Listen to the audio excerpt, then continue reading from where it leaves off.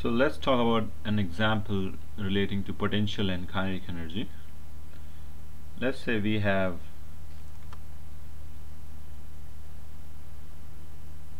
a tall building and there's this mass here.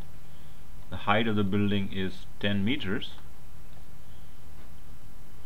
and the gravity is acting downward, which is 10 meters per second square. It's 9.81, but let's assume it to be 10 to make things easy. The mass of this object is let's say 4 kilograms, and we are being asked what is kinetic energy and potential energy at height 10 meters, height 5 meters, and height 0 meters. It's also given that the initial velocity is 0. Okay, so talking about height 10 meters, which is right here, the initial velocity is 0, so kinetic energy is going to be half mv squared, which is 0, while the potential energy, which is same as the work done, the work which can be done by the potential force, and in this case the potential force is gravity, is mg d, where d is the height of the, let's call it h, where h is the height of the above the ground, and this is 4 into 10 multiplied by 10, which is 400 joules. Let's talk about height 5 meters. What happens at height 5 meters?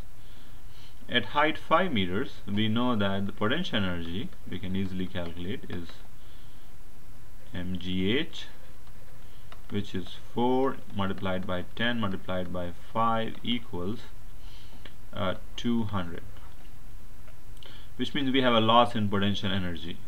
Potential energy has reduced.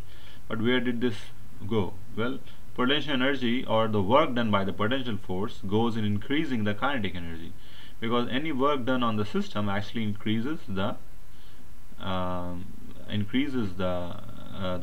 kinetic energy of the system. So because there is a loss in potential energy, which means a work has been done by the potential forces, there should be an increase in the kinetic energy.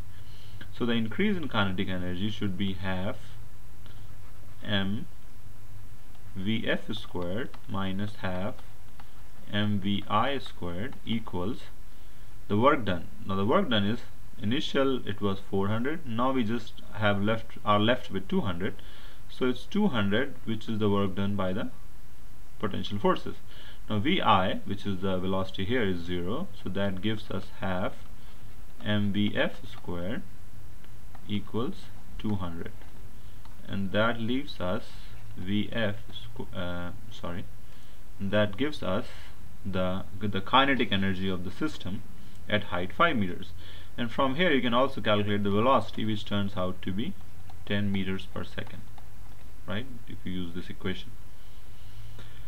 Okay, let's talk about what happens at height 0 meters. At height 0 meters, the potential energy is 0, because h is 0, which means all the work, all the potential energy has changed into kinetic energy, which means the potential forces has done all the available work it had. So potential forces have already worked up to the amount they were able to do, which means they were able to move this guy from here to here. So the loss in potential energy, as we can see, is how much? Is 400 joules, because we started at 400 and we ended up at 0. And again, using the same thing, that work done should go in increasing the kinetic energy of the system. Then what do we get? We get half. Now this VF is different from this VF. This Vf is for 5 meters and this Vf is for 10 meters.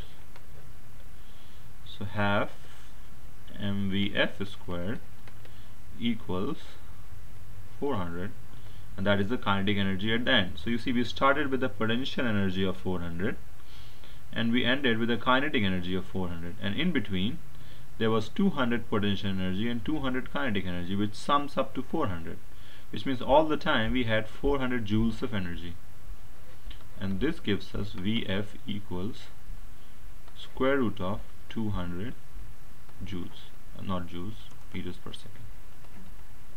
Just to keep in mind that potential energy means work that can be done by potential